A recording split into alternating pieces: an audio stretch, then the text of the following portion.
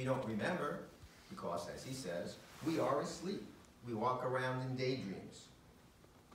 We have moments when we wake up and remember, but then again, we are lulled back to sleep by our routines, by our habits, by the daily activities, by the attractions of the world.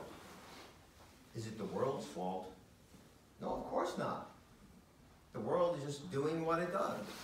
Allah told it. If they look at you and forget me, tyrannize them. If they look at you and remember me, be their servant. If the world is distracting us, it's not the world's fault. We're asleep. So the question is, do we want to wait till we die to wake up? If we do, Allah only knows what's waiting for us on the other side. Yet, He is most merciful. We count on His mercy, yes. The beloved of Allah, sallallahu alaihi wasallam, His shafaat is guaranteed. We count on His shafaat. Inshallah, we have loved ones who, when we go, will offer salawats and prayers, and our brothers and sisters.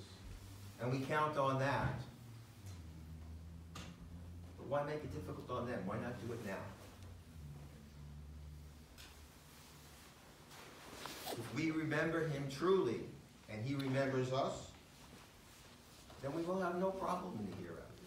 And we will have no problem here. We will know what gives Him pleasure. We will know that helping each other is the only thing we can do to serve Him directly. Our namaz, our prayers, our zikrullah, that all serves us, doesn't serve Him. The only way to serve Him is to help the creation. And if we're awake, we will know that. And He said, I come close to those who do supererogatory ibadah. And we've been told that more than extra prayers in the middle of the night, helping the creation for Allah's sake, that is what He's talking about. And if He loves us, He will be the hands with which we hold, the eyes with which we see, the feet with which we walk on, the mouths with which we talk, and then we will be safe.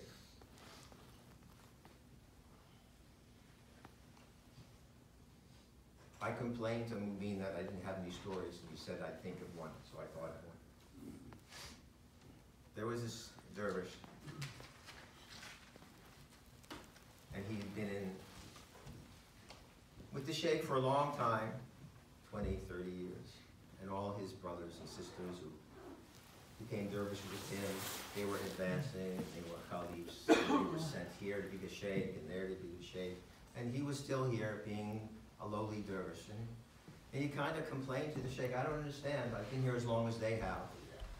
You know, I don't think I'm any less pious. How come I'm not getting advanced?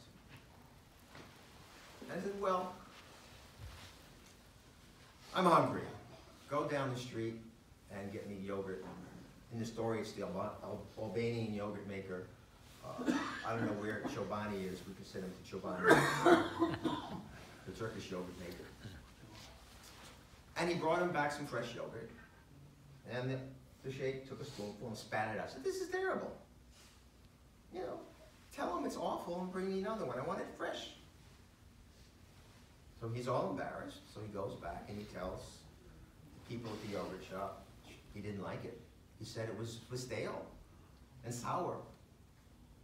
He wants fresh yogurt. Give me some fresh yogurt. He said, come look. See, it's still cooking, right? It's in the vat.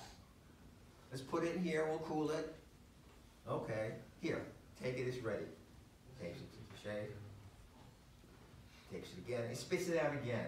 And the poor man is just frantic.